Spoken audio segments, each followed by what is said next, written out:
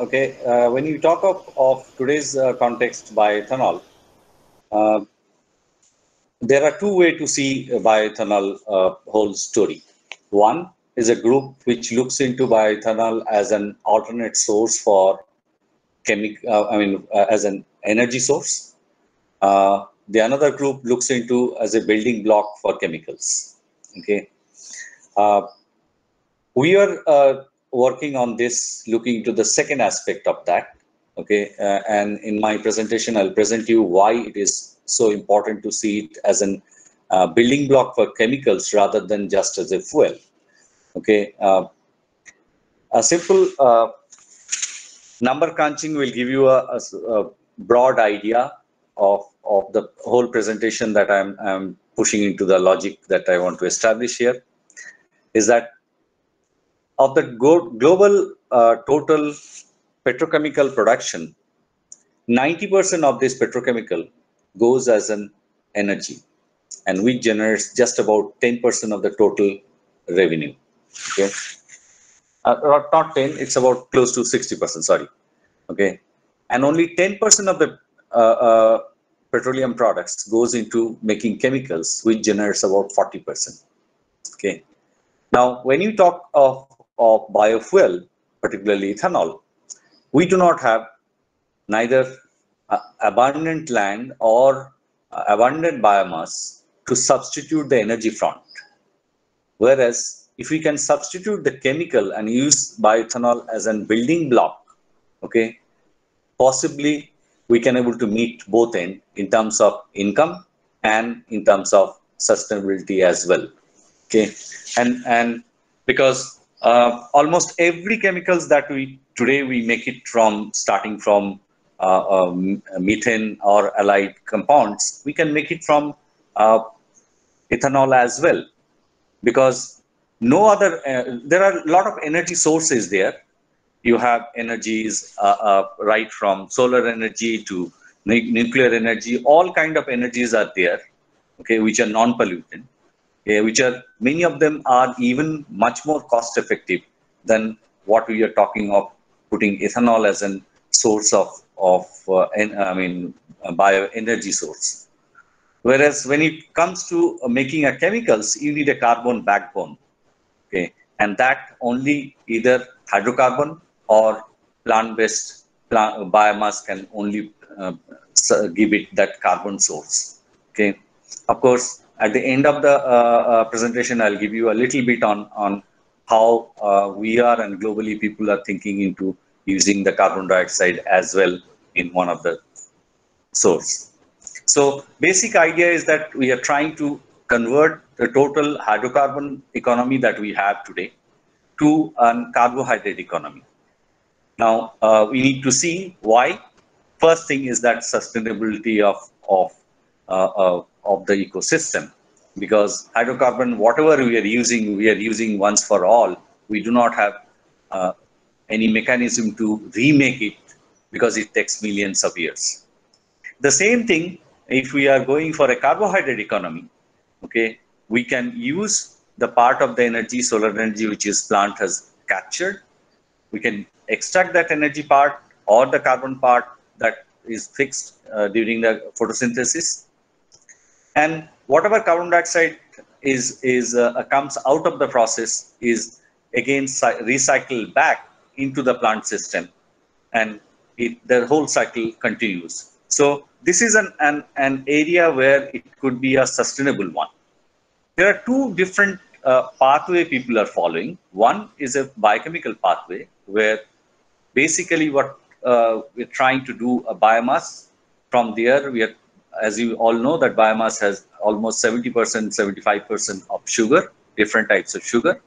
Convert that sugar and use that sugar as a feedstock and make whatever fuel chemicals you want to make.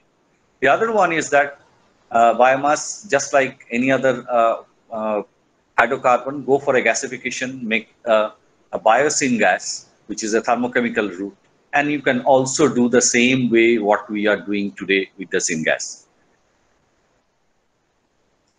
Of course, there are a lot of drivers, as I already told, that one of the basic reason for getting into this green fuels is the global warming, I mean, world energy demand, I mean, land is, I mean, the whole cost competitiveness of other hydrocarbons. These are the kind of things is the basic driver which follows this. Okay, and of course there are macroeconomic trends are also there. For example, population growth is increasing, so is the demand for energy. Okay, people's purchasing power is increasing. Okay, environmental regulation is coming country-wise. In if a different country that you cannot have so much of carbon footprint. Okay. So there are several macroeconomic trends are also there which favors that one should look for the biorefinery as an project. And if you see the energy scenario today, mostly if you see left hand corner here, you see that most of the things are the fossil fuels are the major things is there. Only this green part is the non-fossil fuel. On that again, if you see the green part, a bigger one, the next graph, you have mostly it's nuclear, hydro, or little bit of biomass is there. Very little wind and solar energy is there. Okay. Particularly if you go bottom left table, if you see that country like China and India, where of course the whole things are growing, the demand for this energy is shooting up, and many of the times we do not have an answer how to address this growing demand. As I told you earlier that if we go for a green fuel or green energy or green building block chemicals, okay, there are impacts are there, four-way impacts are there. First impact, obviously, that it will reduce the carbon footprint. Okay. It will give a financial sustainability, particularly financial sustainability in terms of agriculture, which is almost a country like India where 70+% people are depends on agriculture. And I'll come in detail how this will be a financially sustainability for the agriculture it will bring. It will also give the social sustainability, and obviously it will boost that whole agriculture economy as well. Now, the pathway we follow in biorefinery are not different from the things what we have in petrochemical. If you see the left side, petrochemical industry, we start with a crude, okay, then we go on enrichment of the crude, then we do a cracking, then refining, then we get an intermediate chemicals, and then the final chemicals or fuels that we are using today we have. In the biomass is the same way that we have the biomass, and then we can modify that biomass a little bit. We'll come into our discussion little bit things, and then we get the precursors kind of things in the biomass is the carbohydrate, cellulose, hemicellulose, lignin, all these things is there. And then comes the first or the rather secondary refining through fermentation or gasification is the first building blocks are the ethanol, methanol, butanol, lactic acid, succinic acid, all these compounds are possible. This is where I was talking that ethanol could be a bigger building block to make almost all what is there in chemical things comes from the hydrocarbon instead of using only for energy. Okay, that will give a much better economy and much better environmental sustainability as well. This is a bigger block on that. What are the things that we can do from biomass? Okay, obviously the first building block chemicals that we can make it is ethanol, methanol, butanol, propanol, all of them. And from there, what we are looking into more of ethanol to ethylene as an secondary building block or primary intermediate, you can say, and finally the whole range of end product. The only problem is that this is where we need to be very careful that we are competing when we are talking of green chemicals or green fuel. We are competing with the crude oil or the natural gas which is available as a competitor. And there are a lot of analysis was done, and more or less it is clear that if the oil prices is over 70 or 80 a barrel, that is where the green chemicals market can be sustainable. Okay, but if oil prices goes below 40, then it's very difficult to survive in the competition. Okay, this is what the base case is there, that any green chemicals or green fuel we are talking, we need to take into consideration that we are competing with an crude oil price, and crude oil over $40 a barrel is absolutely no for the green chemicals entry into the market. Now, when it comes to fuel, we also have a kind of different types of fuels are coming within the biofuel. The first generation fuel is the ethanol. Okay, normally, which is today the production things are there mostly, where we are breaking either starch or molasses to get the ethanol. The second generation that today we are talking is the cellulosic ethanol or butanol or propanol or biomass to liquid. Third generation is the higher alcohol. Okay, I mean C4, 6, 8 or odd numbers. Okay, and the fourth generation fuel, which is CO2 captured. So today I will focus mostly on cellulosic ethanol and little bit at the end on the story of how we can use CO2 as well. The reason is that why, if you see here, I was talking that higher alcohol could be a better things as an energy. This is the slide, if you can see, that today ethanol is there, which is normally between 5 to 10% blending is there globally. Okay, refineries are on political front. They always say that we are very eager to get into the green, but the reason they are not adapting ethanol as an source, because ethanol is highly corrosive. Okay, and if they use the standard the ecosystem which is there, the distribution system, the pipelines and things, if they use ethanol along with the petroleum, then the cost of corrosive pipelines would be a huge impact on the oil companies, and therefore they are not interested. Next choice comes butanol. Butanol is very toxic, and therefore it's not easy neither at the production time nor at the distribution time. A lot of work is going on now in globally to replace exactly like petroleum, which could be a combination of ethanol, butanol, hexanol, or octanol, or heptanol at a proportionate mixture. Okay, which could be exactly like petroleum, will not have the corrosiveness which is the ethanol has. Okay, and can give the doesn't require any change neither at the use side of automobile engines nor at the distribution side. So one of the area of research is coming up globally is what could be the best cocktail of alcohol which could replace one by one petroleum situation. I was coming down to beginning as I was telling that if you see the petroleum, total petroleum production or hydrocarbon production, transportation takes about 90% of its volume and generates 60% of revenue.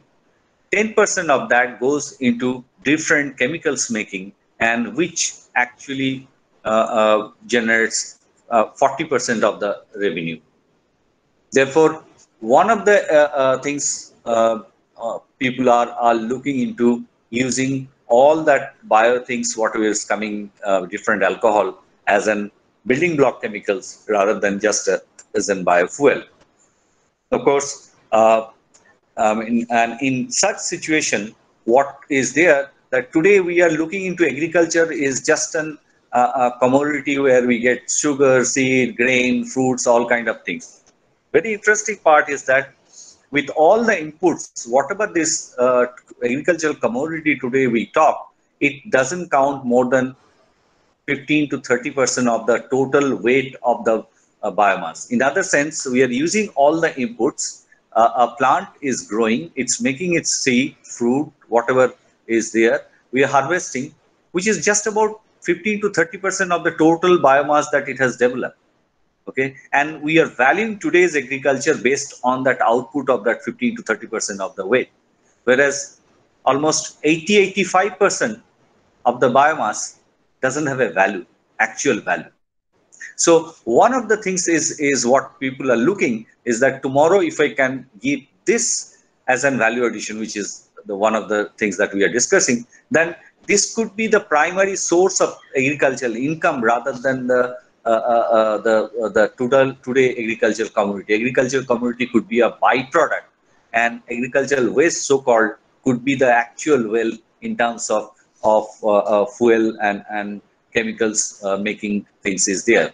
And particularly if you see in today's context, just imagine that a state like Maharashtra or Gujarat, okay, they are very happy because they have easy source of hydrocarbon is available, either their production or at least on the pipeline, they are getting it fast. But faraway place like UP, Bihar and kind of things doesn't have an oil and feels like, oh, we are shortage of energy. But look at the biomass quantity they have. Actually, they could be a bigger,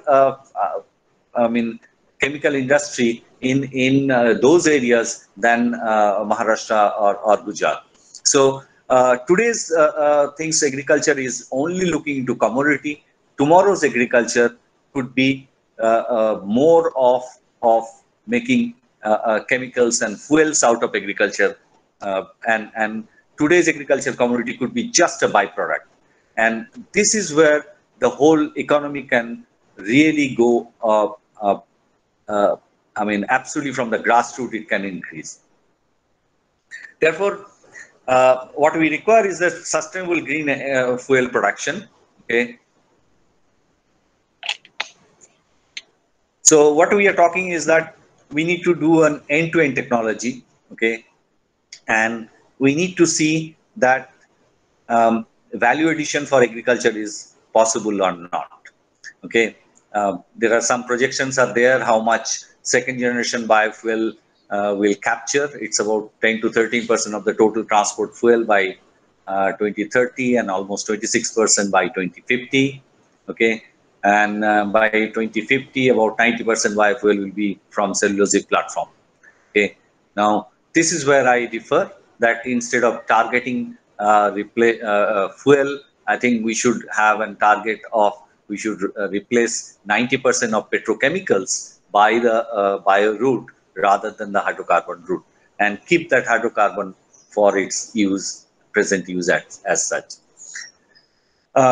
When focusing on second generation products, as I said, the first generation ethanol, whatever is there, is again taking share of that 15 to 30% of the total agricultural commodity today, what we have, okay, whether it's starch or molasses that's used for today's ethanol. Second generation ethanol, primarily looking from the agricultural waste, okay, and in our story that we'll tell you that it could be an excellent substitute for things. We have done this technology at the lab and at a multi-ton pilot plant level, and now it's going on for the commercial things as well. So proof of concept and proof of value both have been completed, and with a bigger target that what we are looking is that the product to get into more of ethanol to ethylene or polyethylene areas. That's what we are working, as well as the higher alcohol. We are also working on butanol and propanol. Except isopropanol, butanol, we are looking into taking alcohol and then a catalytic route to make it butanol, because biological butanol production is an uphill task, and after about a decade working into that, we have given up that. Now, as I said, that primary aim is to make from biomass to ethanol, and that's what we are working to get into finally ethylene and polyethylene. We are also working from ethanol to butanol. We had little bit work on making a biosyn gas to methanol, and for a chemical process to propanol as well. Among the propanol group, isopropanol we are making through biological route as well to make it the polyethylene. So our primary target is that this ethanol, butanol, propanol are basically we want to use as an intermediate and final end product there. The process that I am going to tell you is little different than conventional second generation biofuel, what you have already maybe aware. This is what is the first generation things, which is either sugarcane molasses or starch molasses, that, or even in Brazil, sugarcane juice directly they are converting. And you have the milling, hydrolysis, and then fermentation and distillation. Okay, this is where the first generation is there. In second generation, obviously the material changes immediately, the cellulosic biomass, and most of the people what they are working on to a two-stage pre-treatment. Okay, you first break the biomass into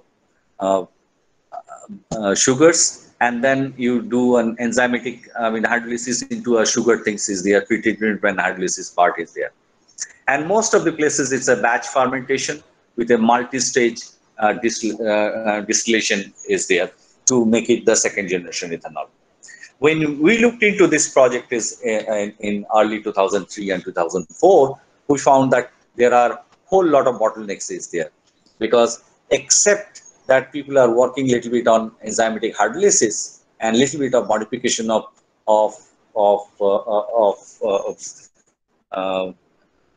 distillation part, okay, nobody is looking into the change of complete end-to-end technology. So we looked into different segments, and we found there are issues are there with the biomass. There are issues are there with the making the sugar platform.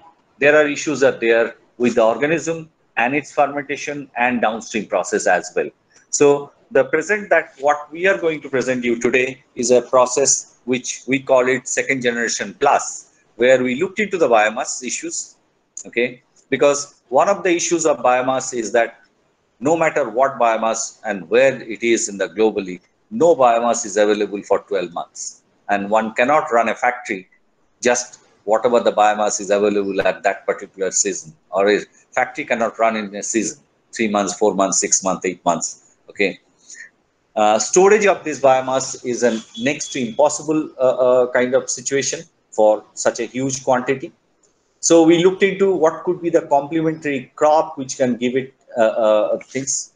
Then we, of course, we looked into the whole sugar platform improvement, improvement in the fermentation, and improvement in the downstream. That's what the story that we are going to tell you. So we started with a basic R&D way back in 2003, 2004. Okay, and then we did a whole process optimization, did a process lab, and then got into a pilot plant somewhere around 2012.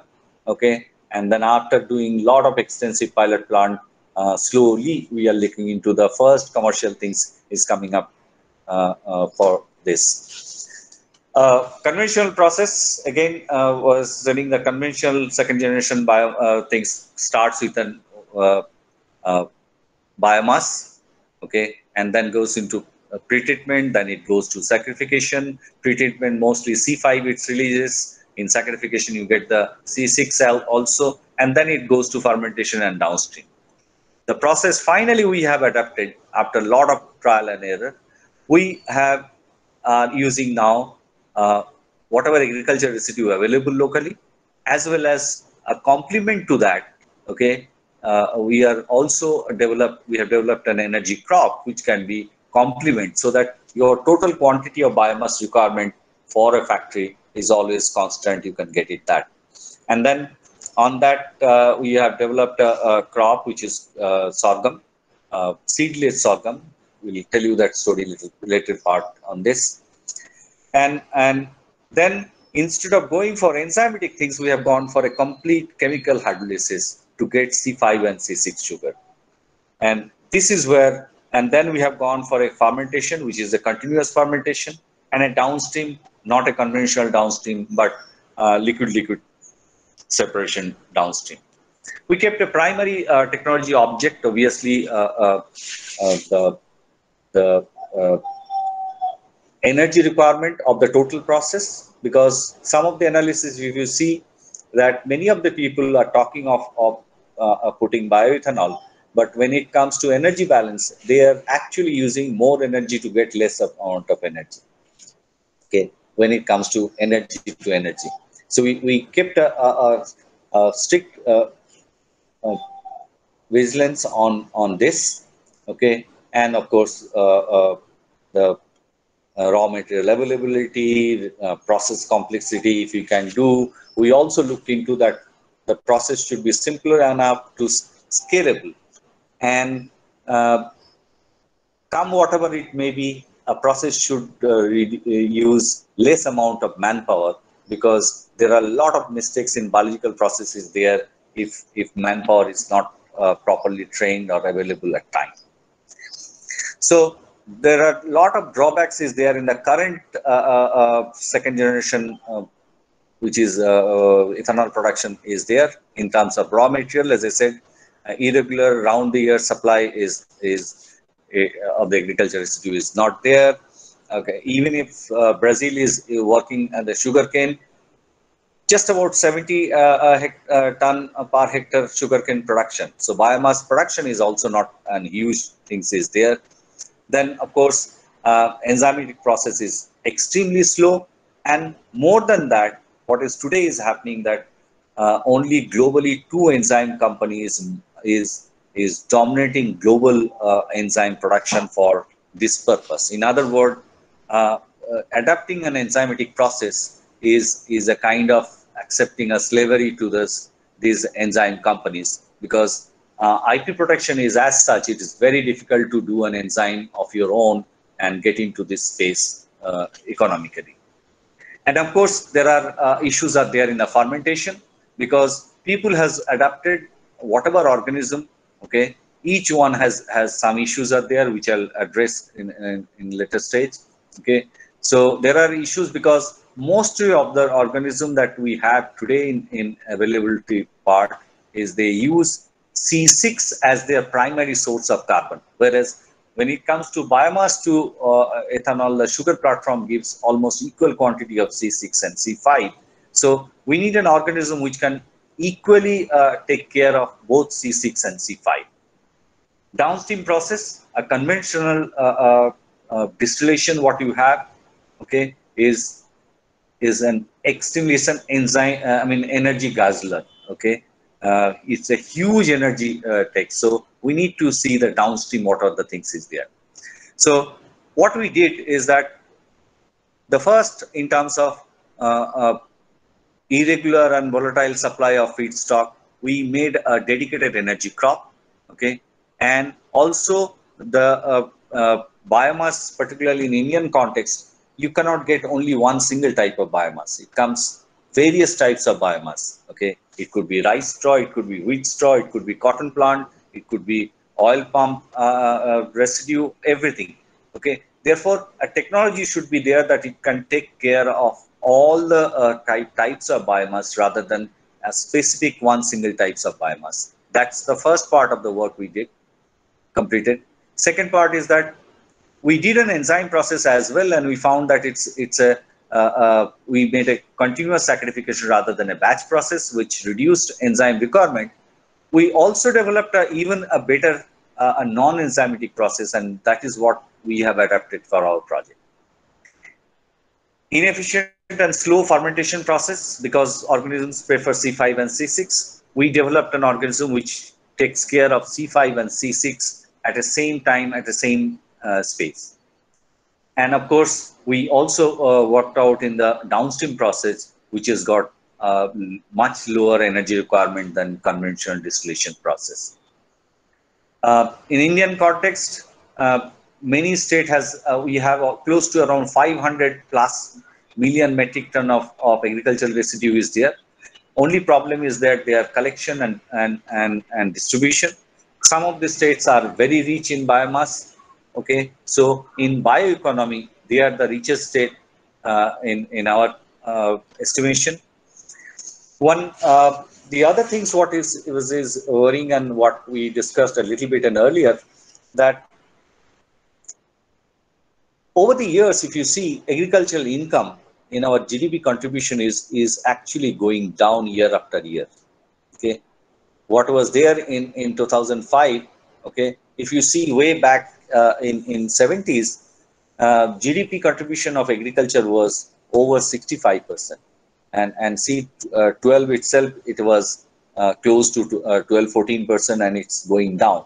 On the other hand, if you see the productivity for agricultural crops are actually increasing, almost all crops. Okay, this is where the difference is coming, because agriculture is highly dependent. Today's agriculture is highly dependent on hydrocarbon, and as the hydrocarbon prices are gone up, the agricultural profitability has actually shrunk. Okay, and actually it's in a vicious circle. Agriculture is not profitable today because of high energy costs that agriculture is using. We have there are several studies there, so I just try to tabulate one, that how much if I have to do an additional energy crop other than my food, which is my primary necessity. Okay, how much land is available which can be dedicated for a kind of energy crop thing is there. There are several studies there, but on an average, if you see even the lowest point, whatever is there, close to, okay, 40 to 40 plus million hectare is available in terms of land which is suitable for energy crop rather than a conventional agriculture thing. So, which is a good amount of land is still available for this. So, it is not that if I grow an energy crop, there is an issue is there that it will create problem for my food.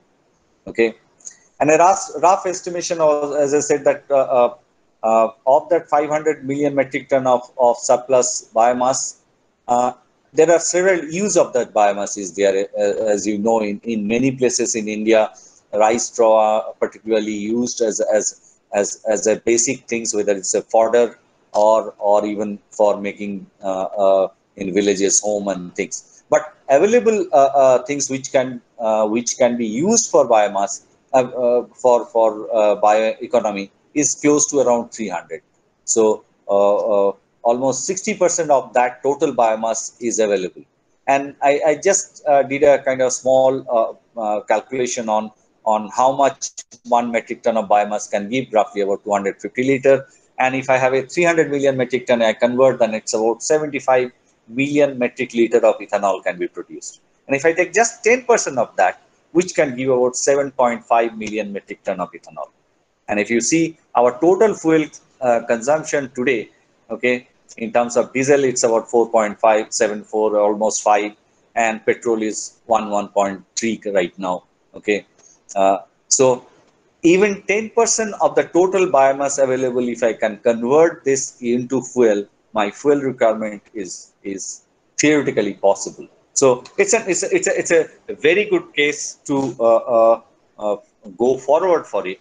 Okay, that whatever replacement that we can do, even in fuel, we can do a substantial things. I'm coming back to this energy crop. Now we tried initially with almost all of the possible biomass, right from sugarcane to rice straw to corn or maize cob to cotton stalk, wheat stalk, sugar beet, energy cane, which is basically a hybrid between sugarcane and other crops, and seedless maize, and even jute. Okay, all of them, as I said, seasonal, available only few seasons, and it cannot be complement. So what we did is basically we developed a seedless hybrid, okay, which is basically a jowar, which is sorghum or jowar. Here you can see these are seedless hybrids. The advantage of this, because they are seedless, so there is no season. It can be sown at any time, it can be harvested at any time. This crop matures in about 3 months, okay, roughly, and you can do a round the year cultivation. So idea was that, or that we are implementing, is that based on, say, a biorefinery require about 100 unit of biomass. 60 is available from the agricultural waste. 40 can be this crop. Okay, or depending on the calendar of the local position, if 40 is the agricultural residue available, 60 could be this crop can be grown. And since this doesn't have a seasonality. It doesn't flower, so it can grow and it can stay in the field longer time. Okay, it can perfectly match the requirement of a biorefinery, and this is a very productive plant. And we compared this, if I produce ethanol out of that to sugarcane or maize, which is in USA case that they are using maize. Okay, in terms of ethanol production, sugarcane can produce about 6,000 liter per hectare of which is a Brazil primary technology. In USA, using maize, it could be about 3,000 odd. And the one that we have developed with sweet sorghum, because it grows 3 times in a year, okay, it gives close to 46,000 liter per hectare. In other words, the land requirement is is much lower than what sugarcane is required. It's a very hardy crop.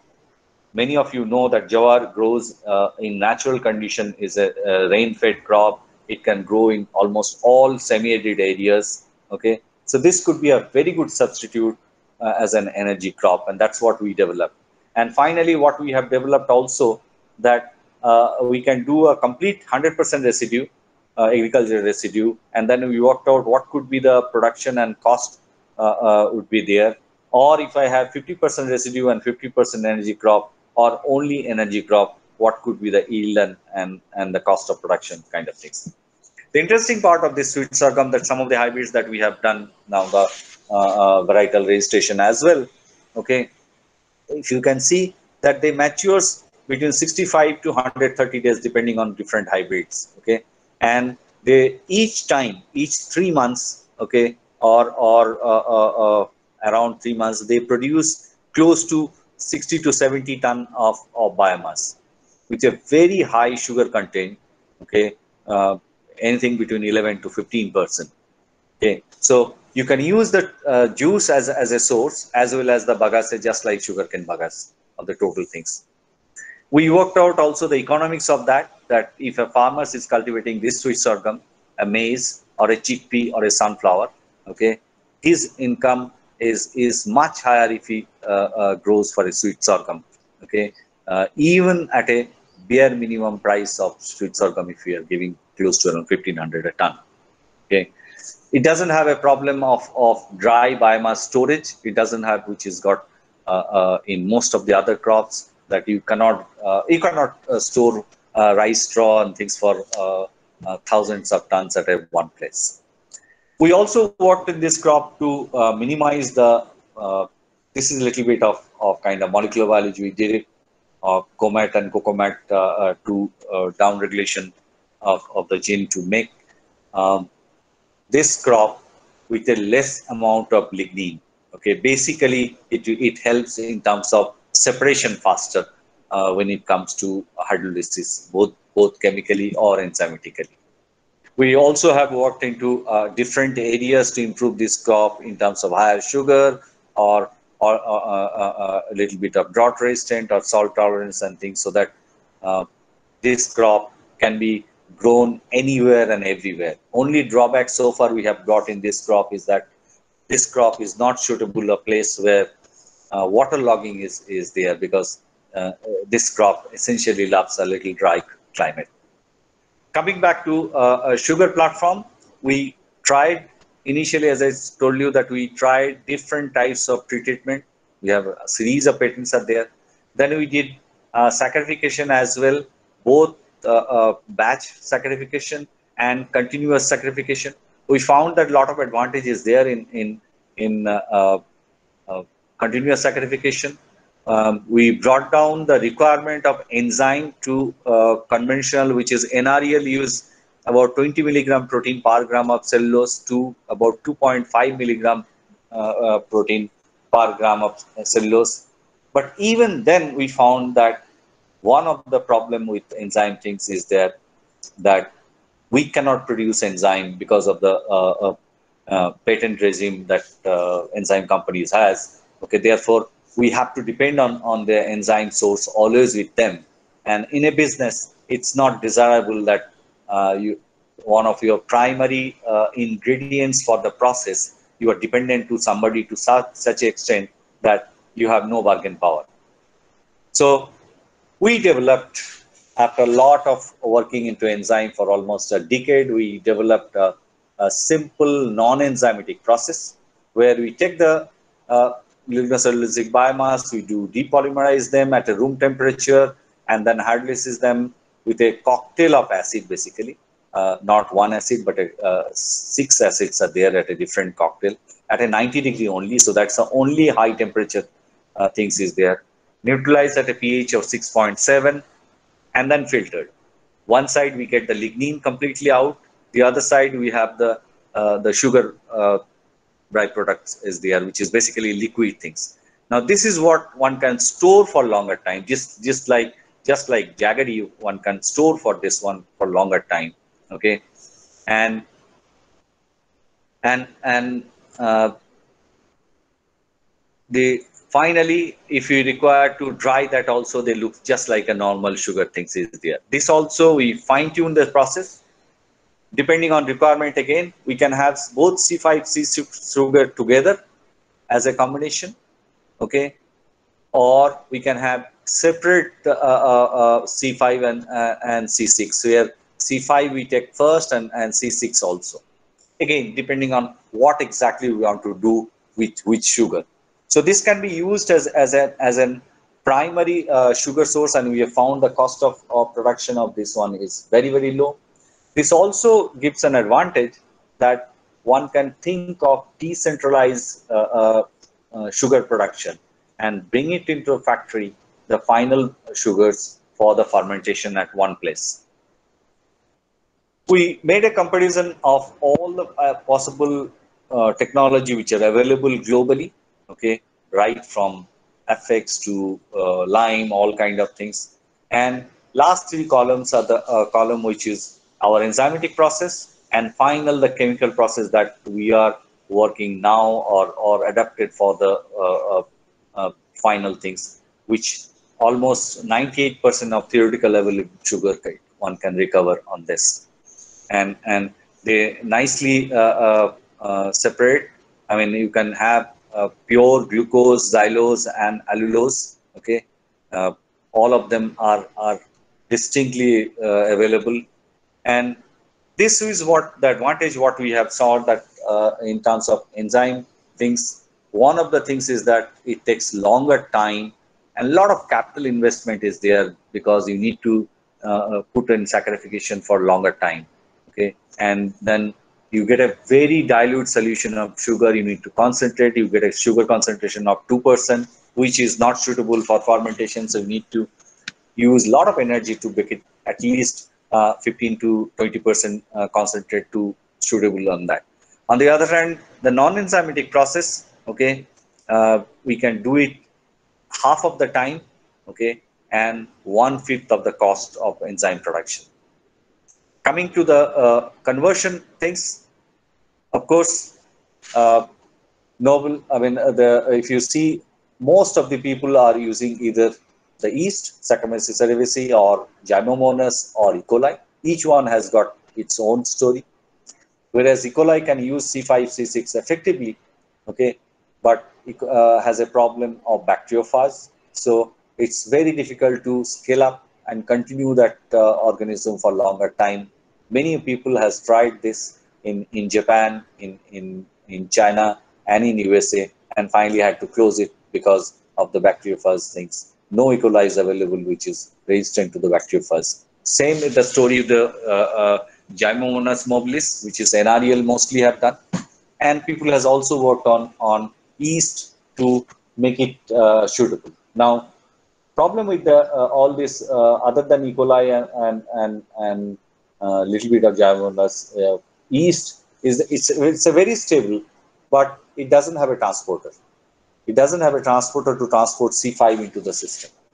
Okay, so most of the work has been done on putting this transporter into the membrane system. They were successful in that, but the problem is that all this experiment was done at a haploid or a diploid Saccharomyces cerevisiae, which is not a polyploid yeast that we use for industrial purpose. Okay, Nobody has globally still today have done ever Saccharomyces, okay, polychloride Saccharomyces with a transporter system. So these are the problem was there. I mean, basically, uh, they are not able to use C5 effectively, only using C6. And because they are using, even after transporter, because the transporter is not very effective in these systems, you can only use a batch process. You cannot make it a continuous process, because in biomass system, C5 and C6 comes together. Okay. And if the organism is taking only C6, then till C5 is complete, you cannot have that batch, restart the batch again. Okay. Whereas if the organism can take both of them together, then one can think of going for a continuous fermentation as well. And that's precisely that we have adapted. We developed some Saccharomyces cerevisiae with initially with some transporter. We got reasonably good result.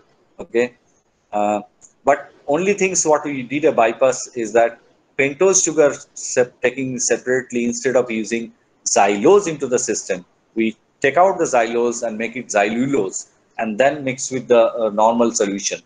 Then xylulose have a transporter into the system and got reasonably good productivity. But finally, the click things we were successful in using Cornybacteria as a platform. It's a very hardy organism. We did a lot of manipulation. First part of the manipulation was here, okay, of the transporter for xylulose and arabinose. So we did couple of upregulation of a couple of about 5 genes we did. We knocked out the lactate pathway, okay, from the Cornybacteria. We slow down a little bit of acetate one as well, okay, and we also have one of the gene or two rather here. These are two upregulation to use the pyruvate effectively. After about 4 years of work, we are successful on developing this one, which can use C5 and C6 very effectively, and we got a productivity one of the highest in the world. Okay, it's about 9 gram per liter per hour. Okay, only a Japanese lab is little better than us. They have achieved it to up to a 10 gram per liter per hour with a 90% efficiency.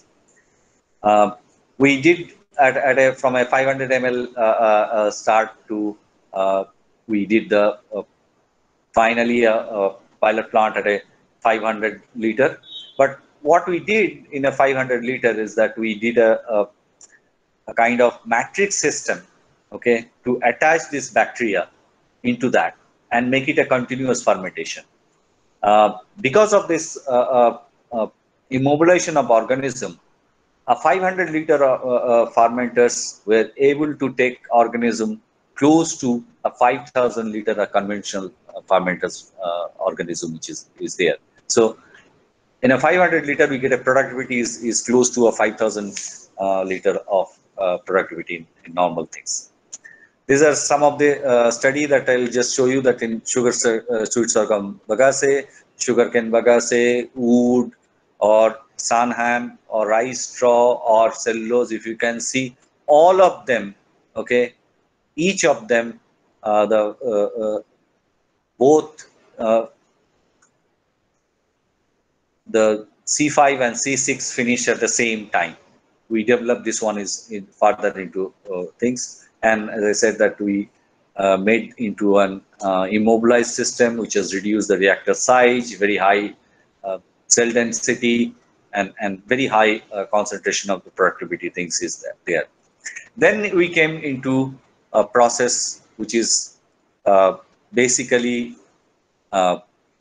liquid-liquid separation. Okay, and here what we did is that we had an absorption column initially, and then LLE column. Both are in series. So what we did is that we are taking the fermentation broth directly from the fermenters, putting into in a little pressurized condition, okay, within solvent which has got a boiling point of close to around 32 to 35. Mix them for some time into a pressure condition, release the pressure, Okay, the solvent is evaporated out, and you remain solvent along with the ethanol is evaporated out, and you remain the broth which is there and recycled back into the fermentation. And that's how we linked it along with the fermenter to make it a continuous system. This is where we have worked partly in collaboration with IIP Dehradun, and this is much energy savings than a conventional uh, distillation process, which is ethanol things is there. Okay, this is what the pilot plant that we have, which is can handle about 10 ton biomass at a single day. Okay, just got all the section. Everything is. I'll be happy to let you know that everything here is designed, fabricated, implemented by everything here. We have not imported anything anywhere. Okay. We have run that pilot plant, I mean, in a continuous process, almost 3,600 hours. Now we run it once in a while as the requirement is going on. We did whole economics of how much it cost. Okay, so if we are using 100% sweet sorghum, our cost of production at a pilot plant level is about 24 rupees a liter. If you are using 50% sweet sorghum and 50% as agri residue, then it's about 20. And if you are using rice, straw, cotton, only the agriculture residue, then it comes to around 19 or so. This is a cost that we arrived at the production level. So happily, with all other costs together, the cost of production or out of factory gate will not cross 30 rupees, which is lowest globally. Also, this process, because of the chemical process of hydrolysis and continuous fermentation and LLE process adaptation, when we got into an engineering, we found that the plant cost in terms of capex, we have reduced close to 50%. In terms of OPEX as well, because of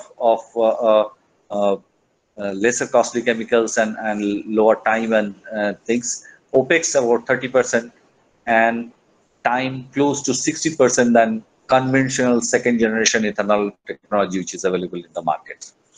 As I was telling that at what cost we did a comparison globally, and ours is roughly about 16 rupees 75 paisa on an average cost comes based on operational cost only, okay, only operational cost.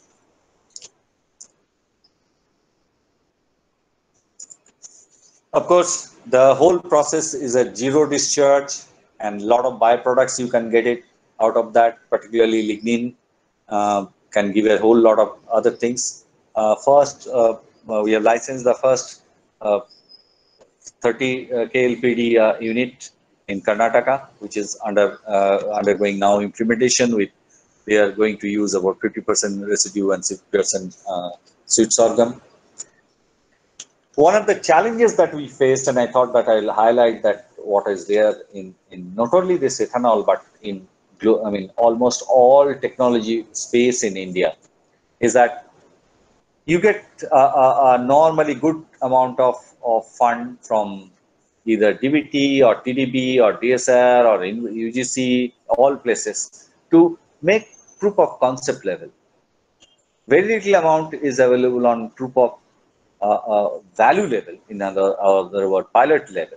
Okay, and practically no fund is available on pre-commercial level. And I think this is one of the biggest bottleneck, not only for cellulosic ethanol to become a commercial success, okay, but even the other technology as well. Some of the countries has addressed this one.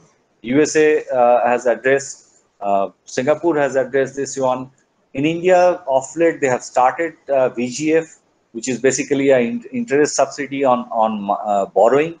But any startup company which has got proof of value may not qualify to get a bank loan to finally get the VGF. So it's the policy-driven things are the one of the biggest bottleneck is there, other than the technical bottleneck of sourcing the biomass or even the technology implementation as well. The other threat is that falling oil prices, as you all know, and alternate and cheaper other renewable energy source. And this is what I flagged it in the beginning as well, that one of the biggest problem of bioethanol in today's context, if we are using bioethanol as an energy substitute, then oil price could be one of the biggest problem. The third emerging things is coming is a rising electric vehicle market.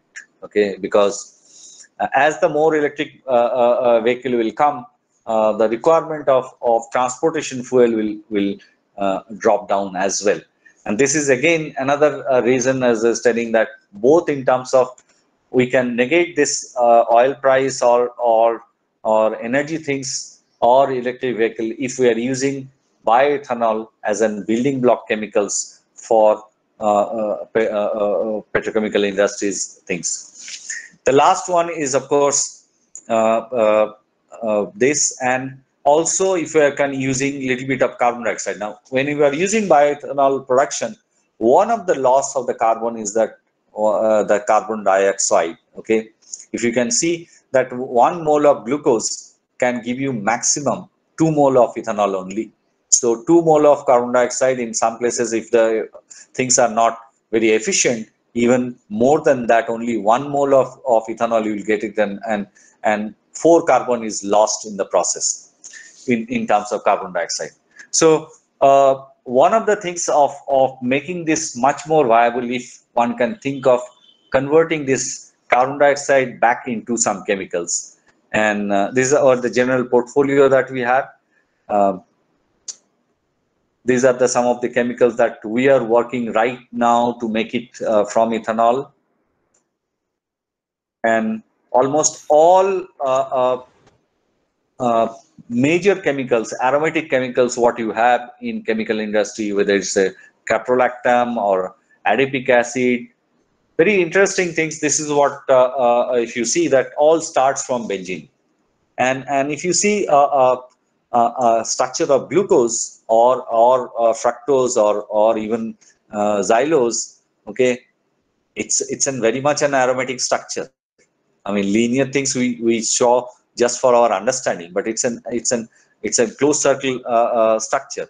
So there are a lot of attempts is going that and if you see these hydroxyl groups on benzene on making this, it's a 7-8 stage process chemically, we know.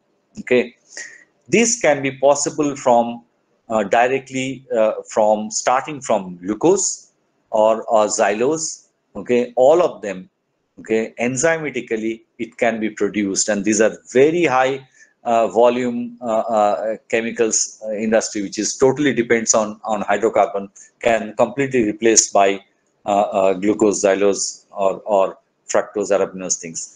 Last, I want to give you some highlight where carbon dioxide as a backbone can be worked out. There are several universities working. Penn State is working on photocatalytic conversion of carbon dioxide into carbon monoxide. Most of the people are working carbon dioxide convert into carbon monoxide, okay, with different catalysts and things, and then using that carbon monoxide just like syngas things. So a lot of work is going on globally. We also have started a little bit of work on converting the carbon dioxide, particularly for us. A good amount of carbon dioxide is coming when you are talking of any of these alcohol productions. And if we can capture those carbon dioxide and make some chemicals, then we can actually use most of the things. Thank you very much. Hello. Thank you, sir. Thanks for your presentation. Nicely we explained how you can translate your entire bioenergy things from laboratory to the industrial level. Still, I recall those days, 2006 to 2009. So now the presentation is open to all. So anyone have any doubt relating this technology? Or yeah. Questions are welcome, not the difficult one. Hello, good morning, sir.